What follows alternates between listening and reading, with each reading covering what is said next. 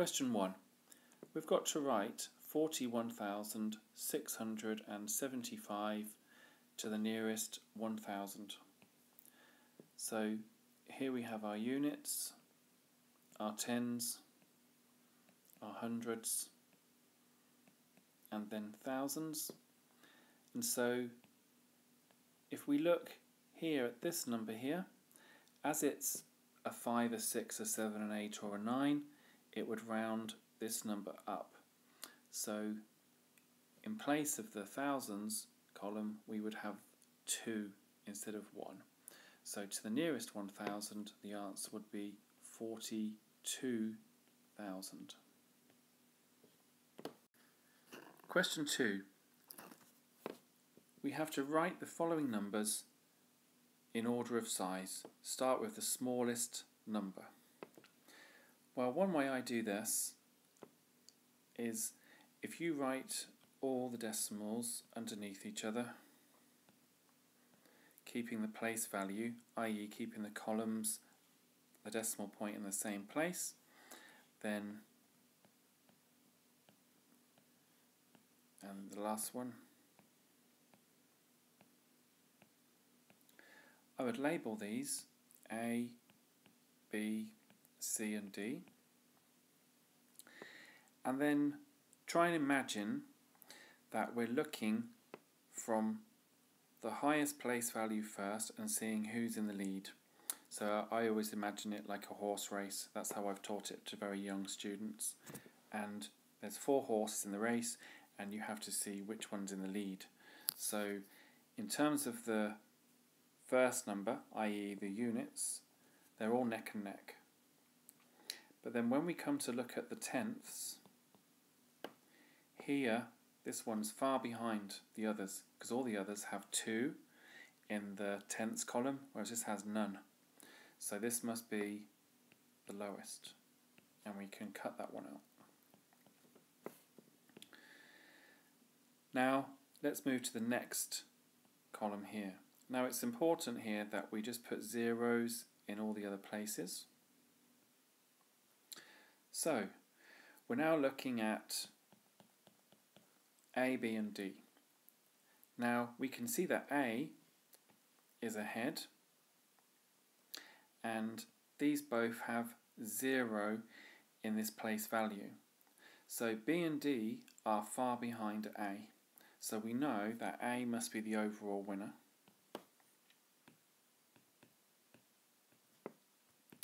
But what we've got to do is, so let's get rid of that because that's definitely the one in the lead. So between these two, we're at this place value now, and we can see that D is ahead of B. So 3.2 must be next, and then 3.205.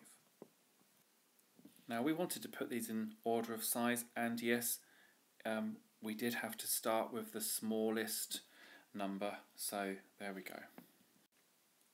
Question 3. The bar chart shows the number of hours of sunshine each day last week in Margate and Newquay.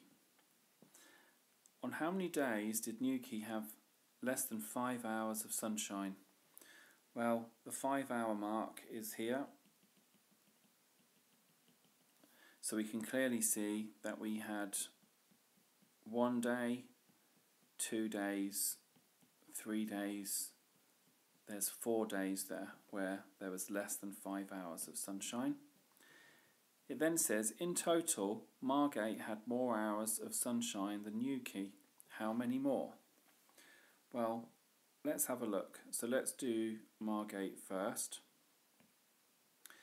And so we've got 1, 2, 3, 4, 5, 6, 7, 8, 9, 10, 11, 12, 13, 14, 15, 16, 17, 18, 19, 20, 21, 22, 23, 24, 25, 26, 27, 28, 29, 30, 31, 32, 33, 34, 35, 36, 37, 38, 39. And then in Newquay we would have, I'd count in twos here, so 2, 4, 6, 7, 9, 11, 13, 15, 17, 19, 21, there's 22, 23, 24, 26, 28, 30, 32. So it said Margate had more, yes it did, and there were 7 hours more because we just do 39 take away 32. Question 4. Packs of batteries cost £2.85 each, and Ben has £45 to spend on batteries. We've got to work out that if he buys as many batteries as he can, how much change would he get from £45? So let's see what's the maximum amount of packs that you could buy. So let's do £45. We want to divide that by £2.85. So 45 divided by 2.85, and that will be, well, on the calculator it says 15.789473 and so on. So if we think about it, you can't quite buy 16 packs, okay, because you wouldn't have enough money. So in terms of whole number of packs, you can buy 15 packs. So that's 15 packs maximum. Now we've got to work out how much change he should get from £45. So if we do 15 times 2.85, that would give us in pounds how much 15 packs would cost. So 15 times 2.85 on the calculator, well, that is £42.75. So if we want to work out the change, how much is left, then we'd have £45 take away 42.75. I'm going to use the calculator, and we'd have £2.25p. Question 5.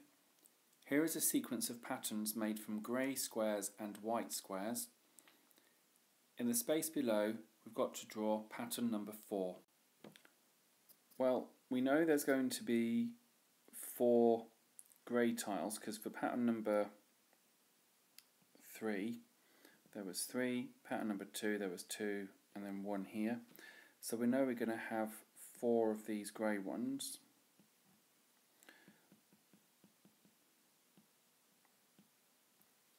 And then each of the patterns has a blank one either side. And then it just repeats however many greys we've got.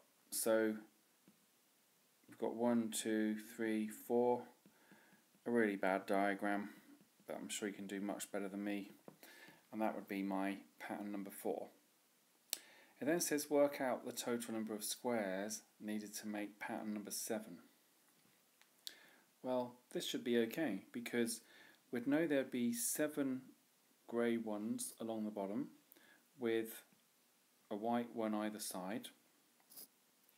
So they'll be all grey, and we know there's going to be 7 of those.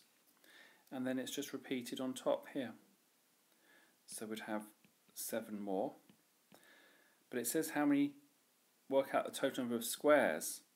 So if we've got 7 and 7 grey ones, that's 14 grey. Well, then we've got 1, 2 white ones as well.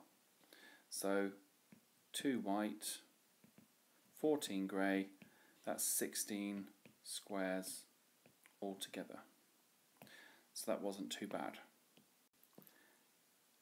AXA says that the total number of squares needed to make pattern number 20 is double the number of squares needed to make pattern number 10. Well, let's look at pattern 10. We know we're going to have 10 grey on the bottom, and then 10 more grey ones on top, and then 1, 2 either side. So that's going to be 20, and these 2 will be 22. And for pattern number 20, well, we're going to have 20 grey ones along the bottom, 20 resting on top of those, and then don't forget these ones either side, the 2 here. So that's going to make 40, and the 2 is 42.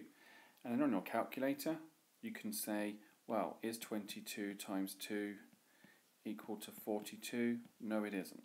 So you can say, no, it is incorrect for AXA to say this. And you've got your explanations down here. Question 6. Jim says, if you add any two different prime numbers, the answer will never be a square number, and that's never will be a square number. So let's write the prime numbers down. 2, 3, 5, 7, not 9, but 11, 13, 17, 19, 23, and so on. Then can we add two of those numbers together that are prime, different ones, and if we get a square number, then we've shown that Jim is wrong. And I can see one staring out at me here, 2 and the 7. Well, that definitely makes 9. So 2 and 7 is 9, and that is 3 squared. So there's one counter example. So it's a counter example. Counter meaning against the belief that is stated in the beginning. So you're showing something which is counter to the initial argument. Okay? I can also see one here, and that is 13 and 3, which is 16, which is 4 squared, and I'm sure that you can probably find others as well. Can you see another one? Well, I'll change the colour here. 2 and the 23 is 25. Okay, so plenty of choices to choose from for that question. Question 7. Matthew has 8 cards. There is a number on each card. Work out the range of the numbers on the cards. Well, they range from the lowest being 1 right up to the highest being 8. So how does 1 and 8 differ? Well, you do the highest take away the lowest, and 8 take away 1 is they range by 7. We then have to work out the median of the numbers on the cards. So we have to put them in size order, so I'll cross them off as I do them. Doesn't matter if we go from lowest to highest or highest to lowest. So 1, 2, 2, 3, 3, 6, 7, and don't forget that 8. And we've got to find the middle one. And if there isn't a middle one, then we have to look at the 2 in the middle. Okay, so if we look halfway, then we've got 4 going this way and 4 going that way. Now we've got to look what's in the middle here. Now we've got a 3 and a 3 either side, so common sense should tell us that the answer is going to be 3. But if you're not keen on that, just simply use your calculator and do the mean of those two numbers. So you do 3 and 3, which is 6, and then divide that answer that you get by 2. And you'd get 6 over 2, which is also 3. So I bet that tricks some people, but try not to let it trick you.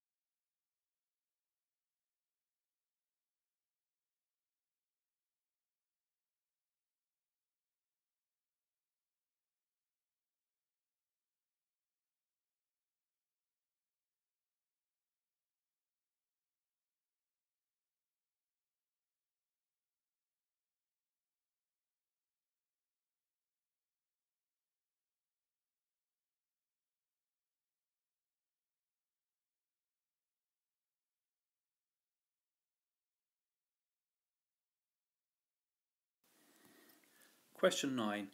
There are 19.5 litres of water in a container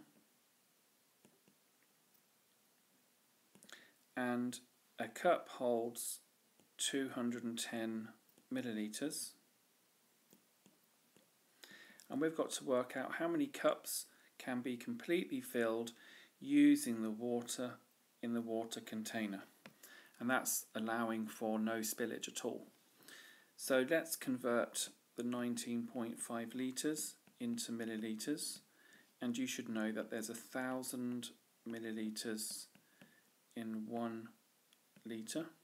So if we do 19.5 times 1,000 on the calculator, you'd get 19,500 millilitres. So what we've got to do is see how many of these divide into the 19,500. So I'm not going to try and make any mistakes here by doing by hand. This is a calculator exam, so let's use the calculator. So 19,500 divided by 210. That gives me 92.857142 recurring. Now it says how many cups can be completely filled, so we really should say 92 cups, because this decimal part is not a complete cup. Question 10. As I don't have a copy of the paper here, and if I did it would be a photocopy, then if I was to go through the entire question properly with a ruler, I wouldn't get the right answer anyway. But what to do is step 1, measure from A to B with a ruler, and then B to C. Make sure that you know the mark scheme allows plus or minus 2 millimeters accuracy, so you could have been over by 2 millimeters here, over by 2 millimeters here, don't forget. Then if you want to add these both up, and then all you have to do is times by 2, because for each centimetre you have, you've got to times it by 2, and then that's directly in kilometres. And so you'd write that figure down. And then if you just measure from A to C using your ruler, times by 2, and convert the centimetres into kilometres, then you should have a difference of, well, the mark scheme says 6 kilometres, so Tom walks more kilometres than Amy walks. How many more? Well, the answer's 6, but because of the inaccuracy, and don't forget you could have underestimated here, and then overestimated here, so there could be quite a big discrepancy between 4.8 and 7.2, but as long as you show all the measurements you got, then the mark scheme would be fine between 4.8 and 7.2 kilometres. Okay, so good luck with that question and see if you can get it within these bounds here. Question 11.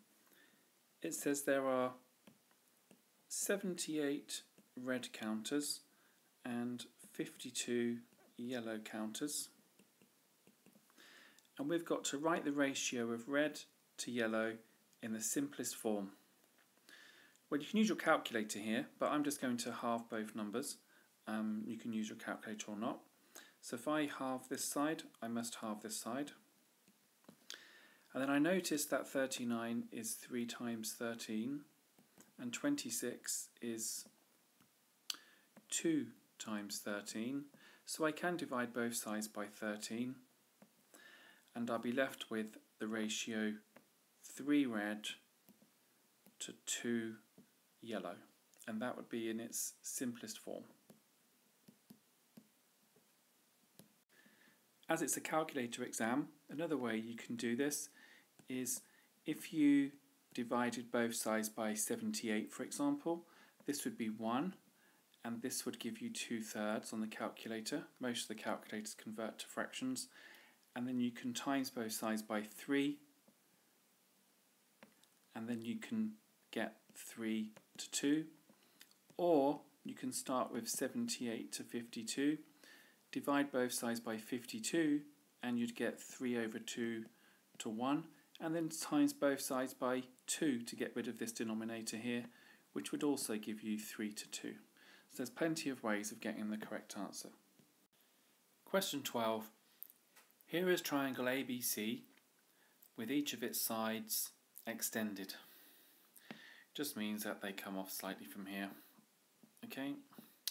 Now, show that triangle ABC is isosceles. Not an easy word to spell. It just means that two of the angles will be the same. Okay, that's all we've got to look out for. Now, let's look at this angle first.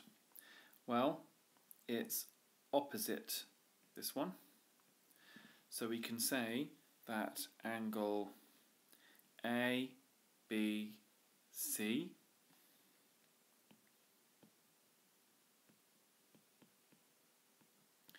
is 46 degrees, and we can just put in there opposite angles. So we'll just mark that there. And then this angle here, and we'll call that angle CAB.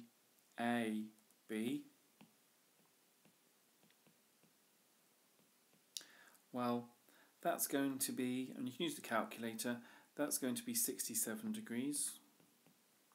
And we can write down the reason, which hopefully you know, and that angle's on a straight line. When I use this symbol, by the way, it just stands for angle, because it's like an angle. It's a shorthand, which is perfectly allowable. So angles on a straight line.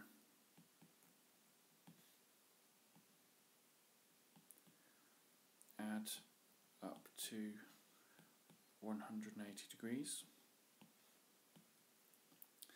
So we'll put that one in, that's 67. Now, what we're hoping for is that this last angle here is either going to be 46 or 67. Now, I wouldn't worry too much, let's just carry on. So angle ACB is going to be 180 minus the 67 that we've already got, minus the 46. And we've got our calculator at hand, and I'm going to use it now. So we've got 180 minus 67 minus 46, and luckily for us that is 67 degrees. And we can put our reason there. Angles in a triangle add up to 180 degrees, and so we can use this sign here, which means therefore, that's how you spell it, F-O-R-E, therefore triangle ABC is isosceles because two angles are 67 degrees. So this one here is 67 degrees. So although it doesn't look like it's isosceles, they are 67. So it should say something here on the diagram, and I'm just going to check if it does.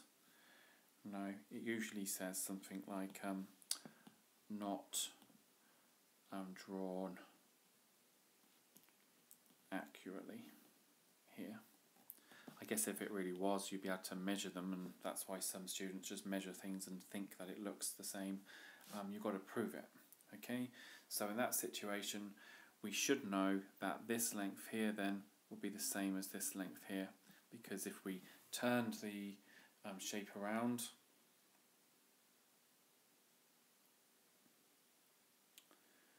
because they were 67 each, in real life the triangle would look more symmetrical, or more symmetric rather. So we'd have 67 here, this would be 67, and there'd be the lengths that were the same, and these base angles would be the same.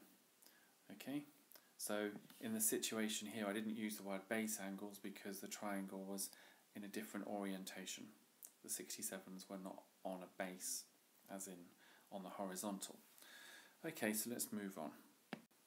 Before I do, someone pointed out to me that I should have said vertically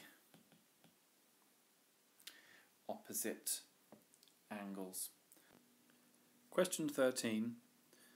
It says 8 out of 10 of the people we teach pass the driving test first time. And then Ali talked to 56 people who had been taught to drive by the driving school. 43 of these people passed the test first time. So that would be 43 out of 56.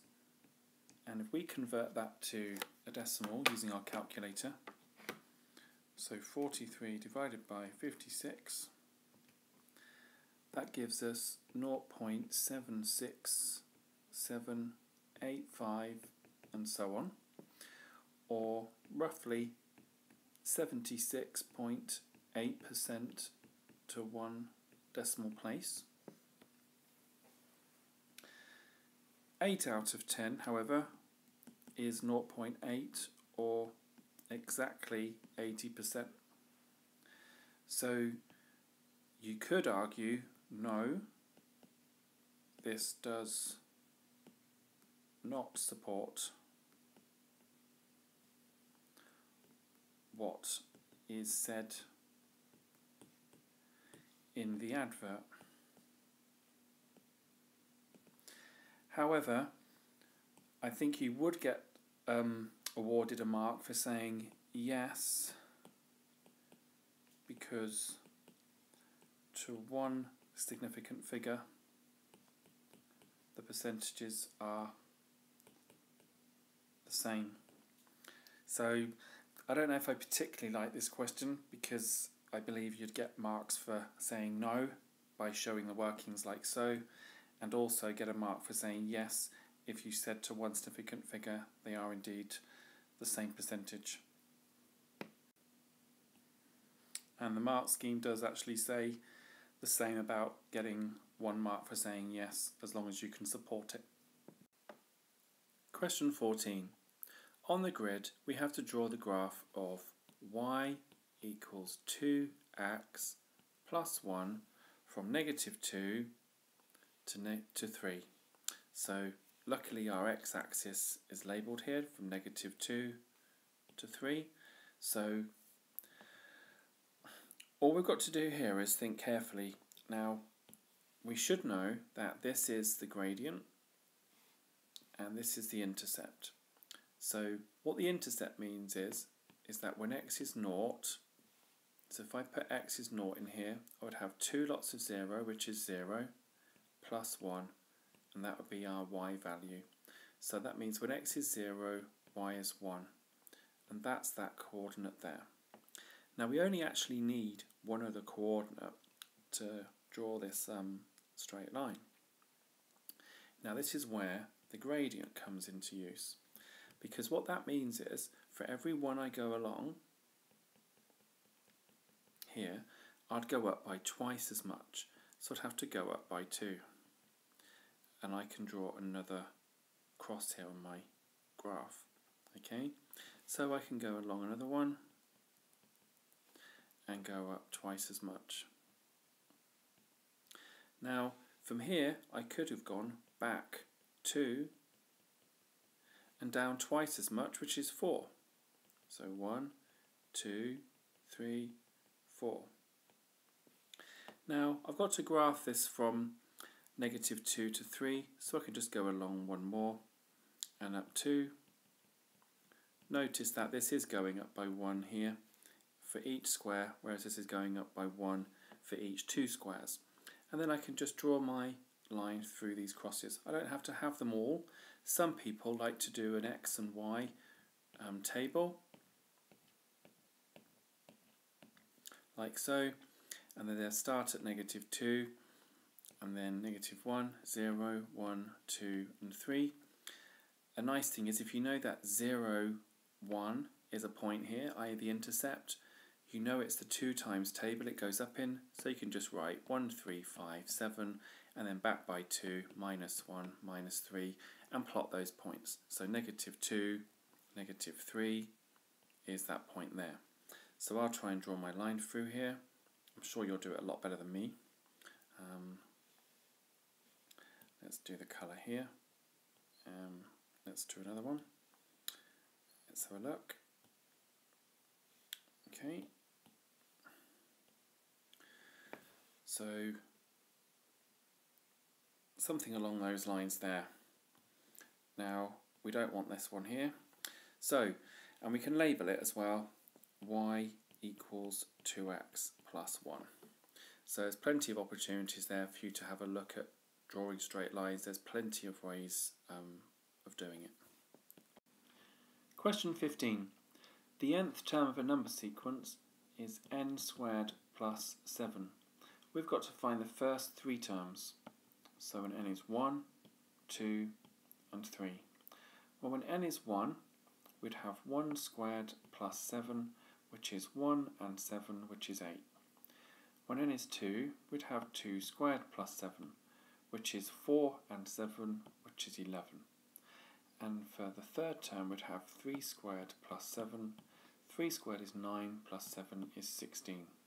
So 8, 11, and 16.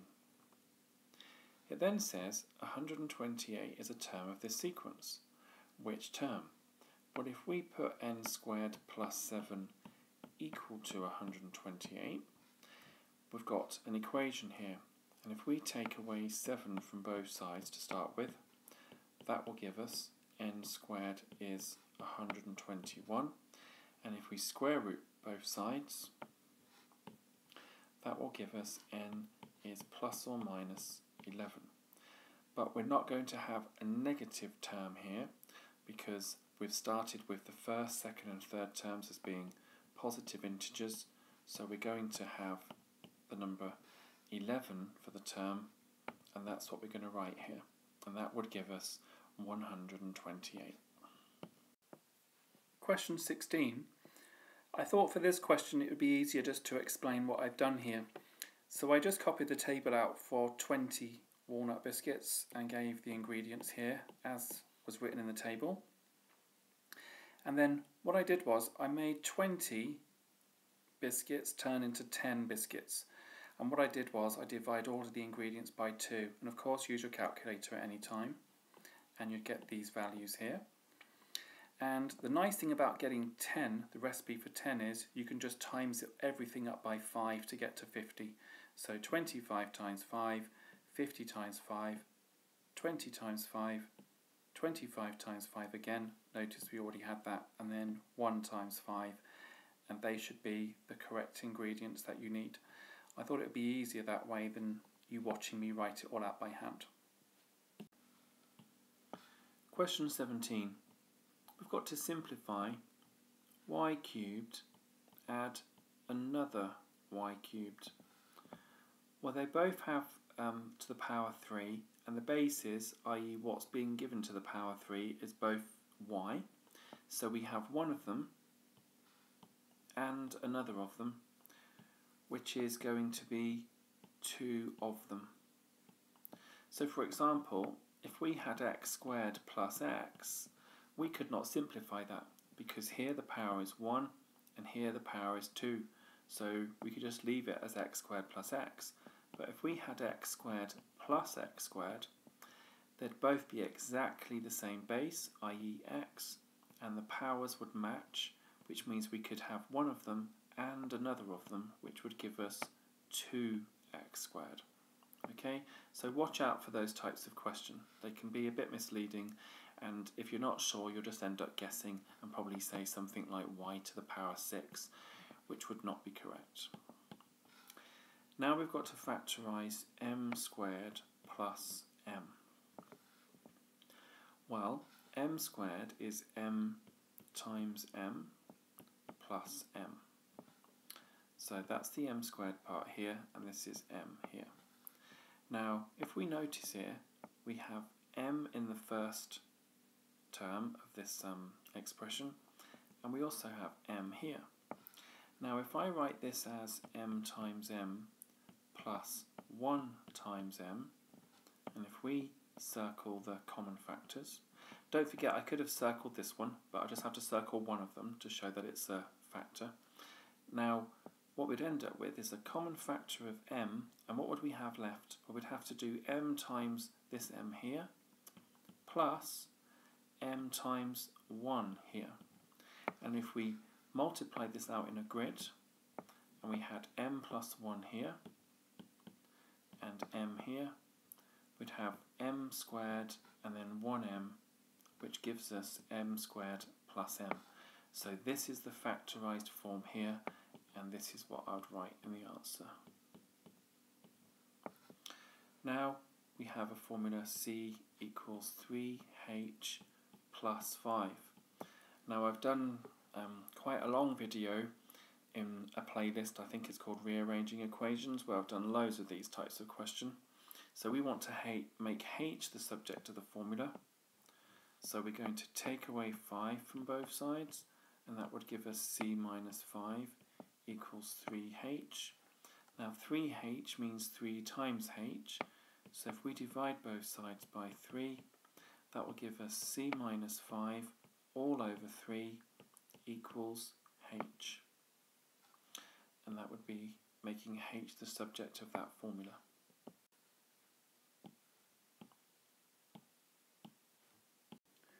Question 18. Buses to Ashby leave every 24 minutes and buses to Barford leave every 20. A bus to Ashby and a bus to Barford both leave the bus station at 7:30 AM. When will a bus to Ashby and a bus to Barford next leave the bus station at the same time? Well, it's about looking at the lowest common multiple of 24 and 20. And what I do is I break it down into prime factors. So that's 24 broken down into 2, 2, 2 and 3, all under multiplication of course. This is 2 times 10, which is 2 times 5. And then I circle what factors they have in common. So they both have 2 here, and then another 2, which is 4 under multiplication. And then, oh dear, that was wrong. So that's it. So they have 4 as a common factor. And the nice thing about this is each number would like to get hold of the other factor. So if the 5 was gotten hold of by the 24, well, 5 times 24 is 120. Then 24 would have all the factors that 20 had. But then 20 would like to get its hands on the 2 times the 3, which is 6. And if you do 2 times 3 times 20, well, on the calculator, you also get 120. So it's about seeing, and I'll put this in a different colour, it's about looking at the factors they don't have in common and then multiplying by the number that doesn't have that factor. So I'll give another quick example. Say you had 30 and 24. Well, this will be 2 times 15, which is 3 times 5. This is 2 times 12, which is 2 times 6, which is 2 times 3. Circle what they do have in common. So I'm not going to mess this up this time. And then you can see that, and I'll change the colour. So you can see that 5 is needed by the 24. So 5 times 24 is 120. And you can see here that the 4 is needed by the 30, and 4 30s are also 120. So as it happened, the lowest common multiple of 30 and 24 is the same as the lowest common multiple of 24 and 20. So let's go back to the question. If we know that the lowest common multiple of 24 and 20 is 120, then that's 120 minutes, don't forget, which is 2 hours. So that would be the next time that they both left the bus station at the same time. So if we add 2 hours to 7:30 AM, we get 9:30 AM. Question 19.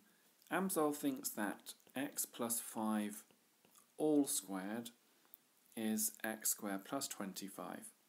But if we times x plus 5 by itself, then yes, we do get x squared, so that seems to be correct. If we times the 5 by the 5, yeah, we'll get 25. But I think Amzal's missed something here, because if we do x times 5, we don't get x5, we get 5x. And if we do 5 times x, we get 5x. So he's actually missed out 10x here, because x plus 5 all squared is x squared plus the 5x plus another 5x plus 25, which is actually x squared plus 10x plus 25. So be careful. A lot of students do think that a plus b all squared is a squared plus b squared.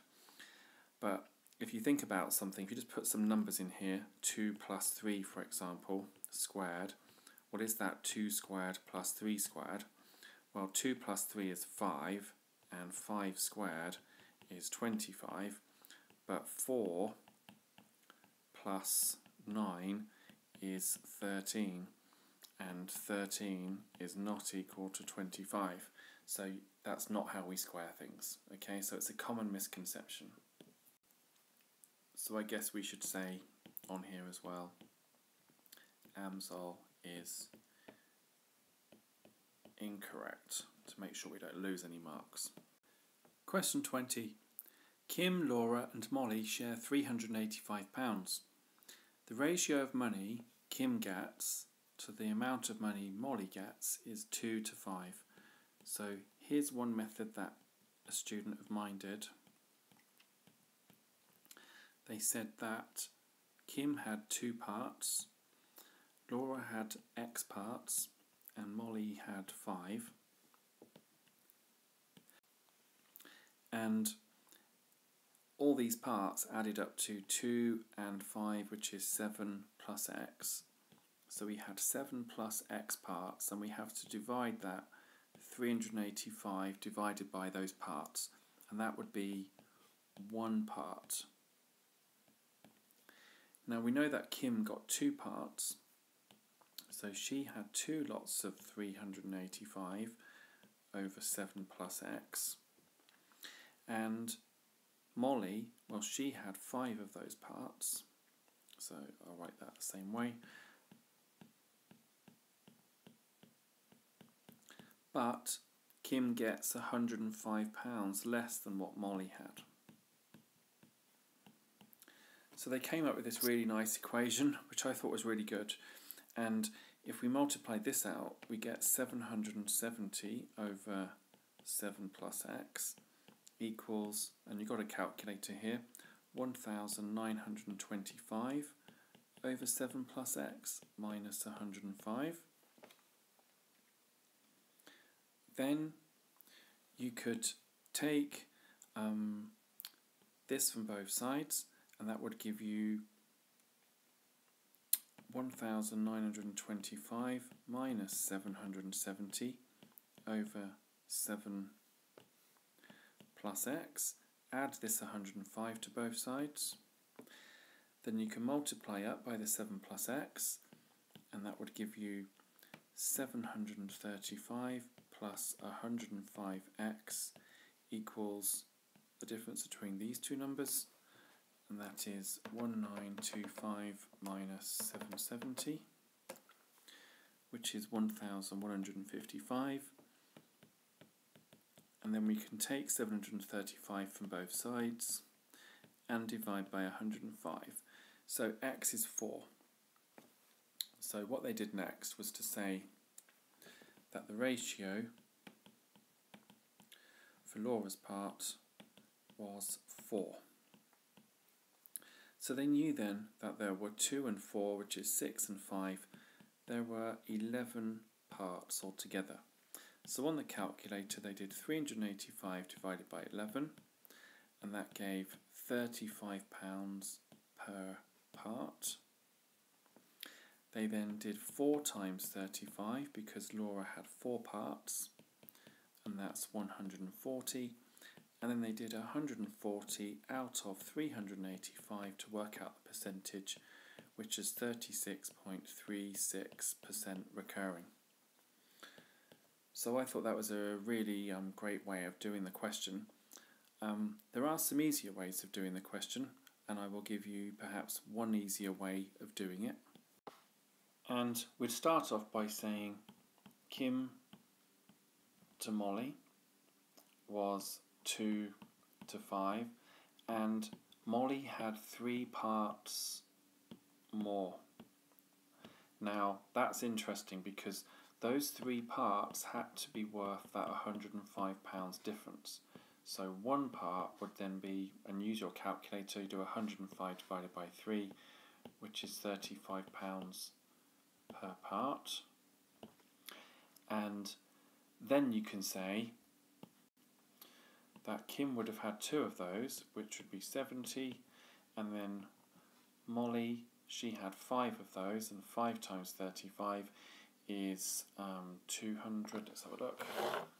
Do that on my calculator. 35 times 5, that's 175, and then altogether they add up to 245, which would leave Laura with the difference from 245 to 385.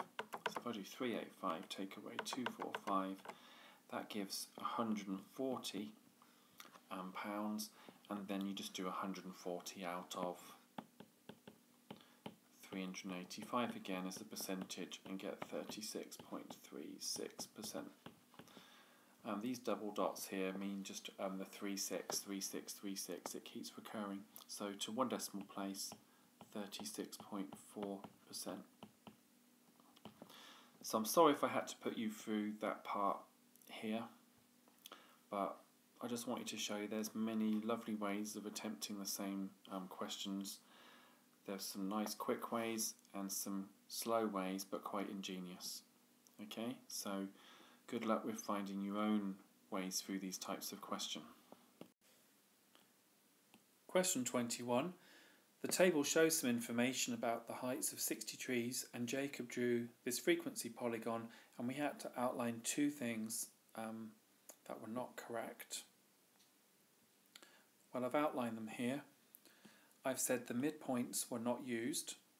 Okay, so you can check back to the original frequency diagram table, and you can see here between 0 and 4 we should have gone 2 and then up 13, which was not done. It went from 4 to 13 and so on. And then the other part, when you use a frequency polygon, think of a polygon as just having straight edges or line segments, and this one clearly doesn't, it's curved. So there's my explanations. The midpoints were not used and the line segments were not drawn, i.e. it was curvy. Question 22. Quite a tough question, I think, for a lot of people. It says the price of all rail tickets did increase by 5%. So let's just have a picture of a ticket there, and we want to increase it by 5%. Well, if we times it by 0.5, then we'd be finding 50% of that ticket. Okay, now we've got to have a £2.30 increase. So some ticket times by 0.5 would give us a 50% increase. So we don't want to times it by 0.5. If we times it by 0.2, that would be a 20% increase, because I could just write a 0 here and that would help me remind me of the fact that it was a 20% increase. So if I was to times it by, let's just work this out. So if I was to times it by 0.09, what percentage increase do you think that would be? Well, it would be a 9% increase. So we need to times it by 0.5, and that would be a 5% increase. And so for argument's sake, we've got our ticket here. We've times by 0.05, which is a 5% increase, and we've ended up with this. So if I write this out, and I'll call the ticket, I'll just call it T. So T times 0.05 equals 2.30. Now, if we want to isolate T here, all we've got to do is divide both sides by 0.05 because the operation was multiplication here. Do the same to both sides because it was a balance, indicated by this sign here, equal sign. And we would therefore have T is equal to 2.30 divided by 0.05, and our calculator comes to the rescue. So 2.30, you don't need to write the 0, divided by 0.05, and that would be £46. So only £46, 5% of that would be £2.30. So you can verify that if you have time to check in the exam, because if you found 10% of 46, it would be £4.60, and 5% would be £2.30. So you could have checked your answer that way. Question 23. We're shown a regular pentagon and BCF and EDF are straight lines, and we've got to work out the size of angle CFD, which is this angle here. Okay, just so in case you're stuck, CFD. Now we've got to show how to get the answer. I'm not going to write brilliant sentences down here. You're going to have to do those yourself and get practiced at doing those. I'm just going to try and show you how to get to the size of the angle. Well, first things first, I would set about it doing this way. And I know when I've done these kind of problems before, people have commented saying, well, I can do it better or faster. Then brilliant, that's good. I can only do it the way I would do it. So first of all, I would split that into 5. I wouldn't necessarily draw all 5 parts, but I would then take my calculator and do 360 divided by 5, and that would be 72 degrees for these parts here. So all of those are 72. Okay, I just drew a few of them there for you. I then know that because it's a regular pentagon, that these are isosceles triangles, and the angles in a triangle add up to 180, so that would leave 108 for this one and this one combined, and as it's isosceles they would be the same, so I'd split 108 into 2 parts on my calculator, and that would make those 54 each.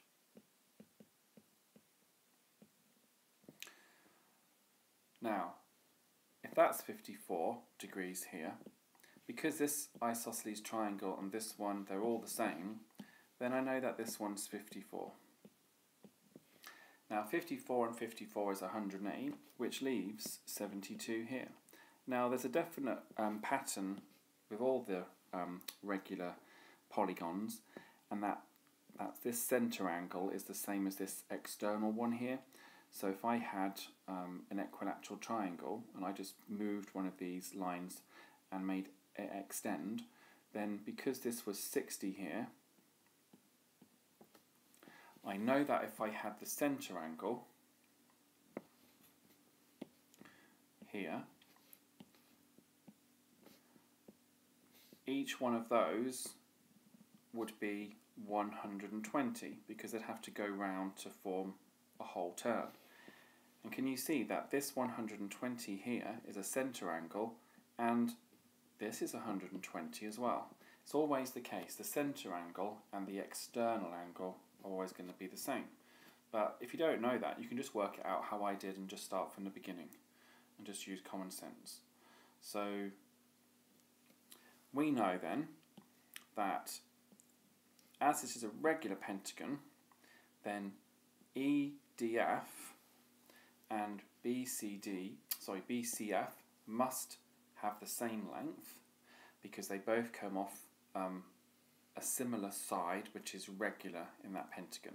So this one's not shorter than this one, so they are going to meet at a point, and these two parts are going to be equal, which means that this is an isosceles triangle as well. So this base angle is 72, and you could work that out by doing the same thing here, using a line of symmetry through here, okay? Now, if that's 72 and that's 72, that would make 144 degrees, and then angles in this triangle would add up to 180 as well, and that would make this angle here, the one we wanted, 36 degrees for that reason. Now if I change colour here, some of you could probably be inventive and say, well, hold on, there's a triangle here, and I know this angle, I know that one because it's half of the 72, which is 36, and I know this one, it's 54 for the same reason that this one was, and so the angles in a triangle make 180, and if I've got 54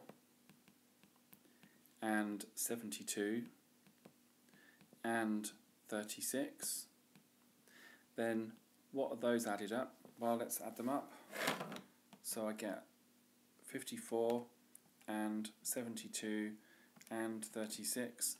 That would give me 162, which would mean that this angle here is 18, and then by symmetry this angle would be 18 as well, which would also give us the desired outcome of 36 degrees. Okay, so I'll write a few comments down, but I'm not going to do those live, I'm just going to do them and then you'll just see them at the end of the video. So I've said things like the angle at the centre of the pentagon is 72 because 360 divided by 5 is 72, and that's about a whole turn divided by the number of sides, which was 5. I then went on to say the pentagon was split into 5 isosceles triangles with base angles 54 degrees. You might want to add in the word regular, which means all those isosceles triangles are congruent, exactly the same. And you can say that the base angles in those isosceles triangles are 54, and that the angles were found because angles in a triangle add up to 180.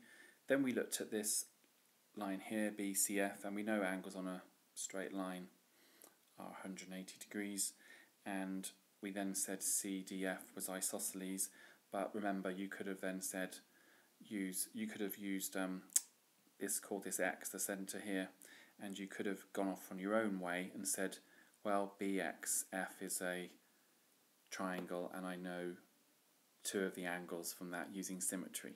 So there's plenty of ways of addressing it. Just try and attempt to write things in some kind of good progression using words like isosceles, regular, talk about the pentagon because that's in the question, and things like angles on a straight line or angles around a point in a whole turn, for example. Try and get those things down. Takes a long time, but it is worth it. Question 24. It says a garden is in the shape of a rectangle and a semicircle, as shown in the diagram. And it says AD is the diameter of the semicircle. We know that a box of fertiliser is $4.99 for each box, and we know that that will cover 12 metre squares of garden. So I think we should work out the total metre square area of the garden, I believe. So let's do the rectangle first. So I'm definitely going to use the calculator for this, and we're going to have 8.4 times 5.6. So we'll do area of rectangle, and that's going to be 8.4 times 5.6, which gives 47.04 metre squares. And then we've got the area of the semicircular part. Now we know the area of a circle is pi times the radius squared. Now, if we were looking at the whole circle here, we'd have pi times, well, the radius would be half of this diameter, which is 8.4, so that would be 4.2 squared. And that would be the area of the whole circle, but we only want the semicircle, so we're going to divide that by 2, and that will be the area of the semicircle. And we can work that out on the calculator. So you find your pi button, which always is difficult for me to find. There it is. So pi times 4.2 squared. So I'm going to write that down first, the top part, and that's 55.41769,441, and then that's divided by 2, just so I don't make any errors here, and that's going to be 27.7088472 meter squares. So what I now can do is work out the total area. So total area is going to be this one and this one. So I'm going to add those together, and I get 74.7488472 meter squares.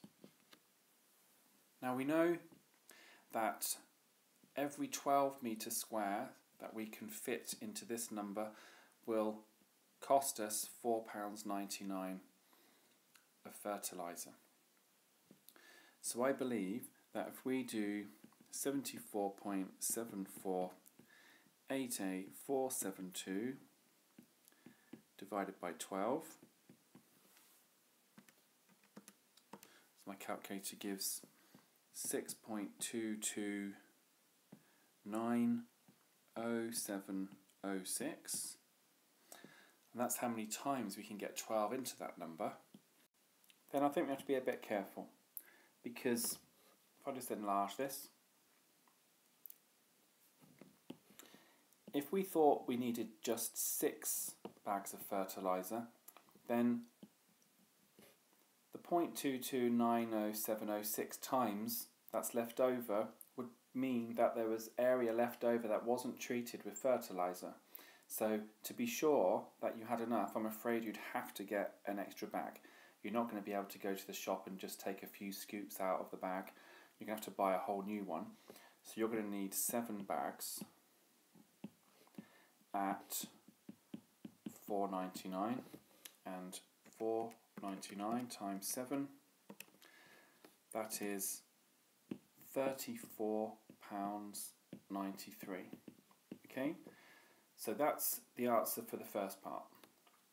The second part, let's have a look.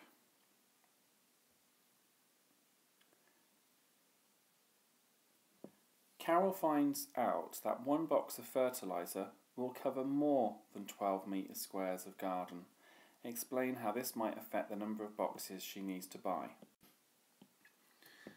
Well, I think this is quite an easy question to get wrong, I have to say, although it's 1 mark. You might jump to the conclusion and think she'll need to definitely buy less boxes. Well, that's not necessarily true, because if you worked out that, for example, it covered 12.1 metre squares for each bag, then you'd be dividing this number here. Let me just show you what I'm talking about. You'd be dividing this number here, the total area, by something bigger than 12. So let's say 12.1. So if I do that same calculation but divide by 12.1 instead, I'll get 74.7488472 divided by 12.1, and that gives me 6.1775, and so on. So you'd still need to buy 7, even though it covered slightly more.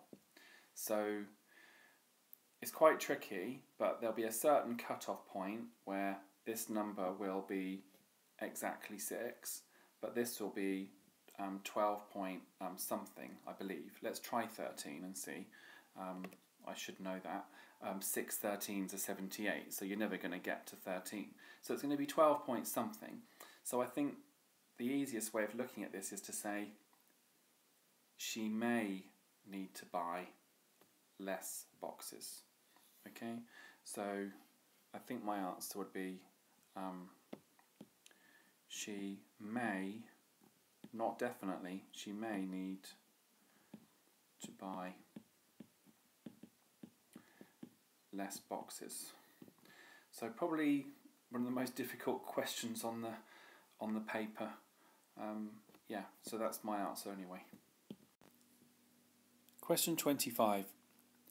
Samina has a round pencil case and a square pencil case, and there are 4 blue pens and 3 red pens in the round one, and 3 blue and 5 red in the square one. So Samina takes at random 1 pen out of each pencil case.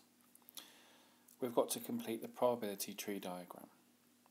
So to pick a blue pen out of the round pencil case, we've got to be looking at a total of 7. And how many blues are there? Well, there are 4. So that would mean that we had the 3 red. Now we've got to see what happens with the square pencil case once we have chosen, say, this option first. Well, if we look in the square pencil case, there are a total of 8 pens altogether. And there are still going to be 3 blue pens left in it, because the one that went before was taking a blue out of the round pencil case, which is not the square pencil case. Now let's have a look at the next part of the tree. Well, there's still going to be 8 in here, and how many reds are there? Well, we've got 5 here, so that's going to be 5 out of 8. If we're taking a red out of the round pencil case, then we'd have to consider the square pencil case situation, and we would still have 8 pencils in the case, and picking a red one out of the round pencil case would have no effect on the square pencil case. So in terms of blue, well, in that term there's going to still be 3 here, and then 5 for the red. Now I think some people might have got confused, because they might think that the blue one from here means there's going to be 1 less blue one from here, but it's the type of pencil case that is changing here. It's not the same pencil case in each case. Now we've got to work out the probability that the pens Samina takes are both red. Well, both red would be this one option here. So let's work out the probability of getting to here from here, where we'd have 3/7. That's the probability of getting to here, i.e. choosing red from the round pencil case, and then 5/8 of this probability here of choosing red from the round pencil case and then a red from the square pencil case. Okay, so that's 15 out of 56. And don't forget, you can use your calculator if that speeds things up a bit. Question 26. We have to write 340 million in standard form. So standard form is all about powers of 10. So we want to see how many powers of 10 we can have in this number. But we have to start with a number between 1 and 10. So the number we can see is 3.4, coming from the first 2 digits. And what we must ask ourselves is, how many times would we have to times 3.4 by 10 to get 340 million. Well, there's a nice way of looking at this if I write the number out again.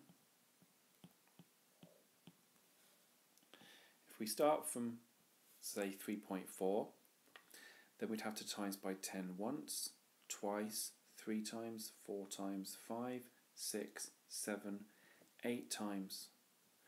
Now, if I keyed in this in my calculator, 3.4 times 10 to the power of 8, then it does actually give this number here, which is an ordinary number. I'll write that down, ordinary number.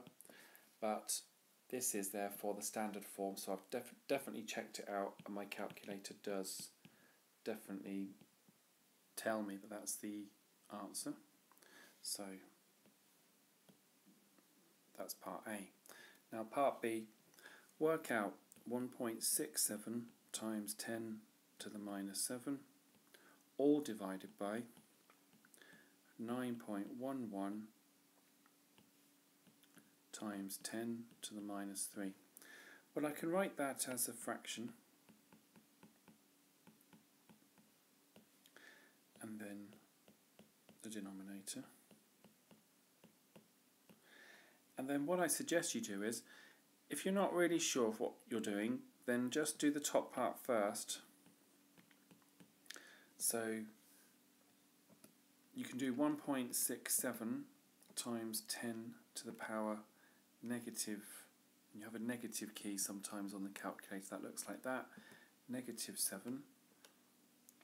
Now, if you were lucky enough to have a calculator that would give you that as a decimal, you're fine.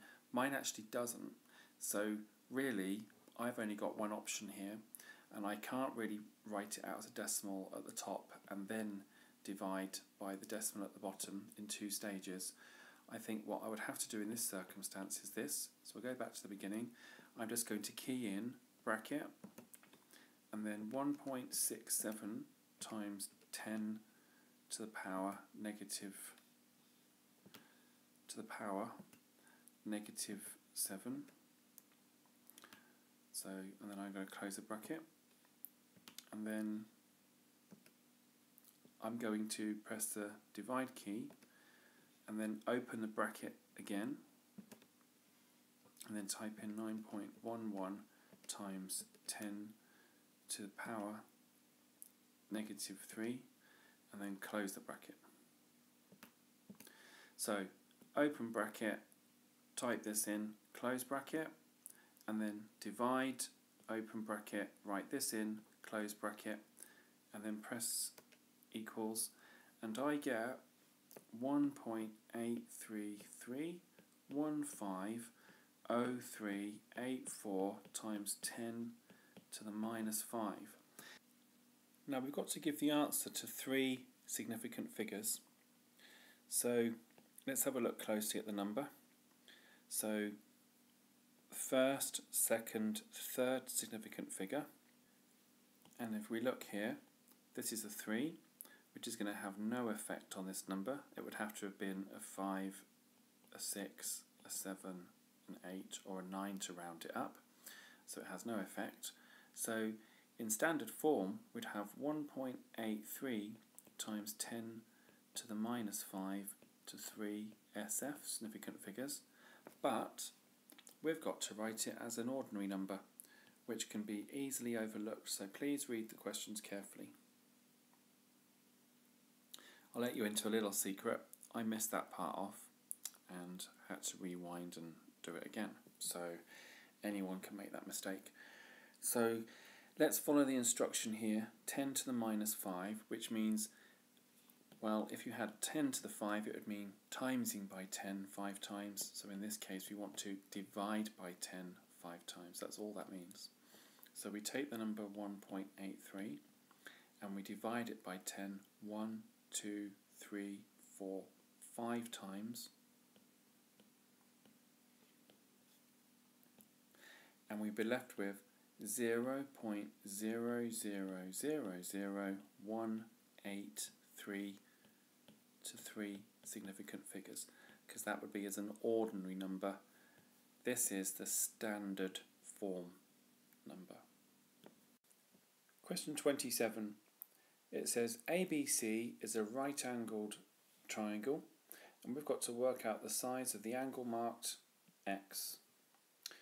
Well, we've got to give that to one decimal place.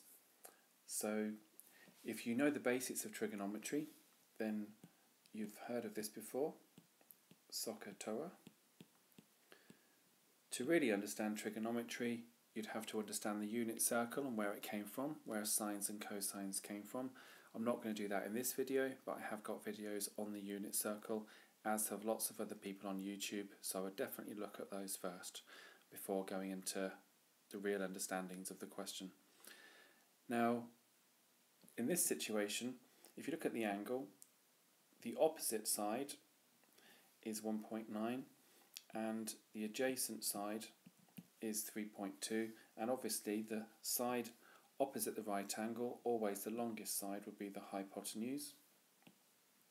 So in this situation we have opposite and the adjacent, so we've got the tan.